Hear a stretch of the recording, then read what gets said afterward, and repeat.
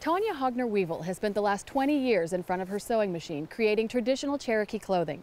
She's best known for her women's tear dresses. But Tonia's textile work tells the story of the Cherokee people through time.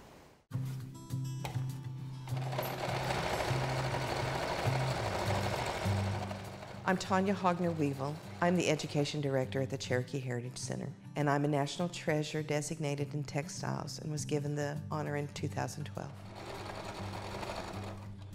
My history of sewing comes from my mother, who taught me to embroider and to do handwork, which was what most people my age and older knew how to do. You first learn to do handwork. So you start slow. And I, like very, very many other women of my age, took home ec in high school. And that's where I learned to sew.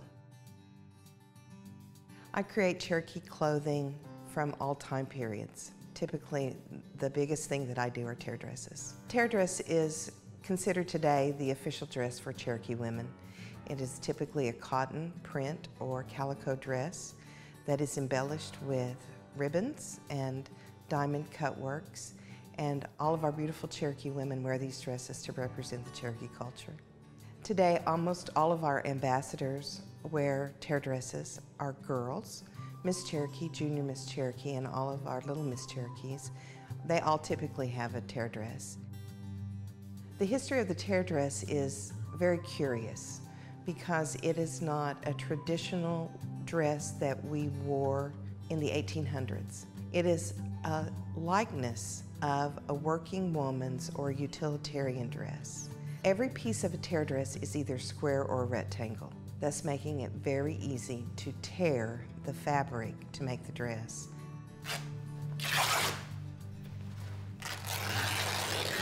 People want to call it a tear dress because of the Trail of Tears, and most people think that that's the style of clothing that was worn on the removal, but that's not true.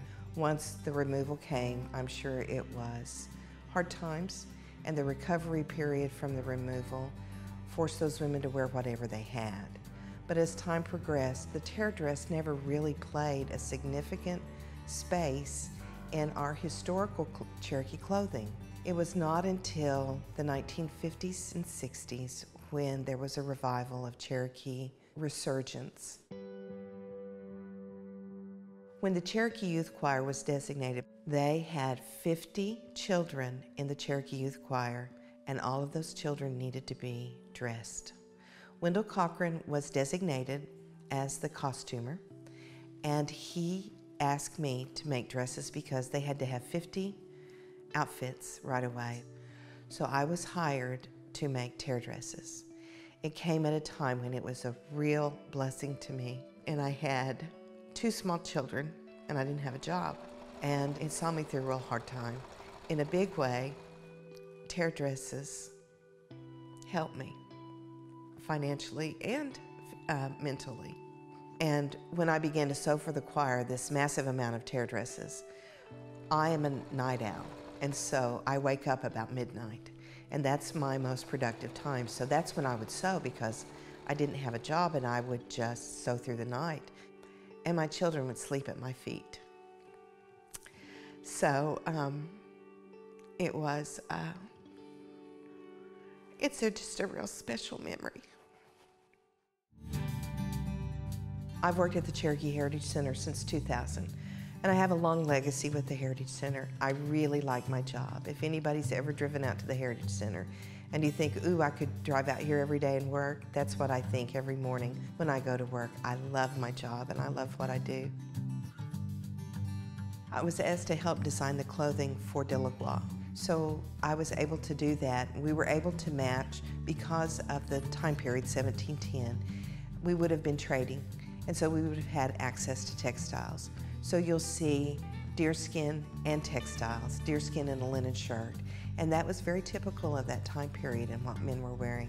I take this as a huge responsibility because we're going to have hundreds of thousands of people come in the next 20 years to Delacroix.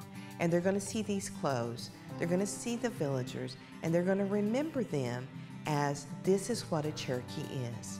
They're going to forget what people said, but they're going to have taken a picture, or they'll have in their mind's eye this is what a Cherokee looks like. So I began to research Cherokee clothing. There is not one book that says, this is how Cherokees dressed in 1500. You have to search those things. And when you read accounts of Cherokee history, it took a lot of research. And the more I researched, the more I wanted to know. And the more I realized how little I did know. And I really went on about a year-long search to find out what Cherokee men and women would have worn in 1710. In 2013, I was asked to help costume Nanyehi, a musical play by Becky Hobbs. And that was a lot of fun too.